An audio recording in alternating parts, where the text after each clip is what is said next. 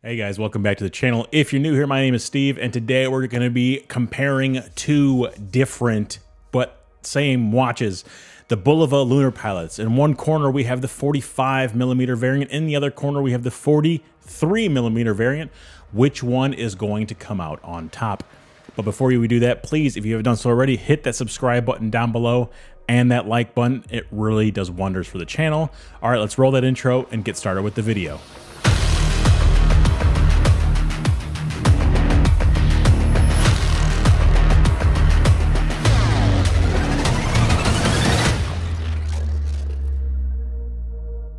If you want to see a full review of these watches, I have done reviews on both of these, so please click the card up here if you want to go and see a full review of those watches. If not, let's go ahead and get started with this comparison. For the original Lunar Pilot, we have a case diameter of 45mm, a lug-to-lug of 53mm, a thickness of 13.3mm, lug width of 20mm, with a weight size to my wrist at 176 grams. This watch comes with 50 meters of water resistance and a sapphire crystal. The new version of the Lunar Pilot has a case diameter of 43.5mm, a lug-to-lug of 51mm, a thickness of 13.3mm, a lug width of 20mm. This watch offers 50 meters of water resistance, and size to my wrist, it comes in at 169 grams.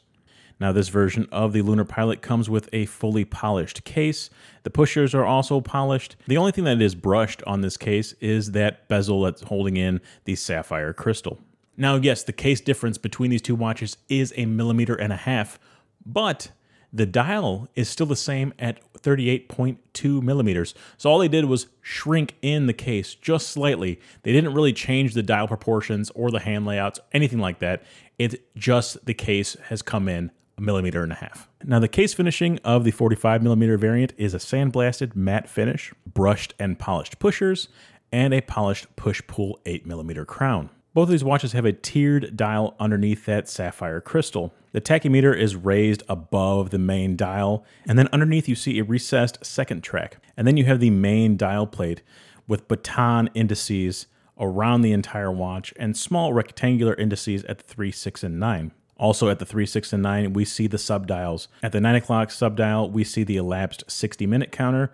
The 3 o'clock subdial is the 1/10 of a second counter, and the 6 o'clock subdial is the running seconds hand. One thing that you'll notice on the 45mm that has since been covered up in the 43mm is that date window between the 4 and 5 o'clock indices. This makes the 43mm a bit more symmetrical, while the 45mm is a bit more functional. They did not change the movement at all, so the 43mm variant has a ghost date position. The Bulova logos on these watches differ ever so slightly, with the current logo on the 45mm variant and the historical logo on the 43mm variant.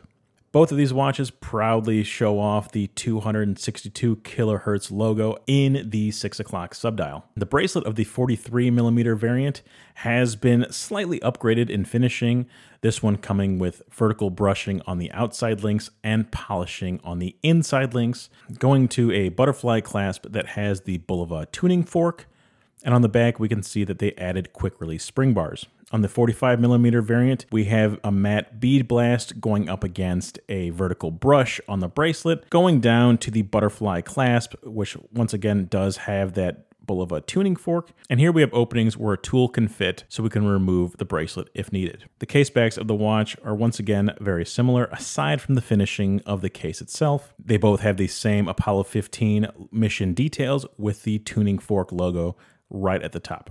Now, when it comes down to the lume on these watches, the new 43mm variant has just a little bit more, and I'm not sure if they changed the lume formula, if they added a little bit more lume to the actual batons and hands, but it's just a little bit more vibrant in the new watch.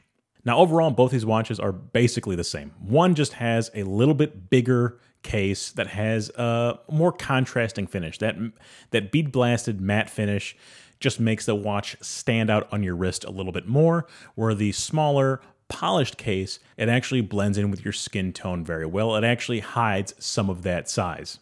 When it comes to variants of these two watches, the 43 offers a white dial with blue accent, kind of like a Snoopy, right? I think that's why they did it. It has a Snoopy vibe to it. And the 45 has I believe 2 or 3 different variants. All of them are black dials. One comes with 2 different straps, a leather strap and a NATO style strap. One has a polished case, and I could be wrong about this one, but I think I saw a PVD black Bulova Lunar Pilot. I could be wrong.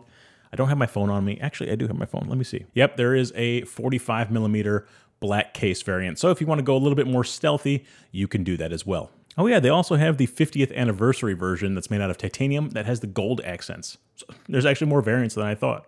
But overall, both these watches have that lunar legacy that only the Speedmaster has. This is one of the only watches that has been to the moon. If you want something that is more historically accurate, yeah, go ahead and get the 43mm variant.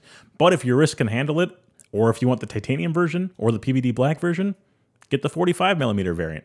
I think the key difference of this watch comes down to the finishing. Do you want something that's more polished, that looks a little bit more elegant, or do you prefer something that's a bit more utilitarian?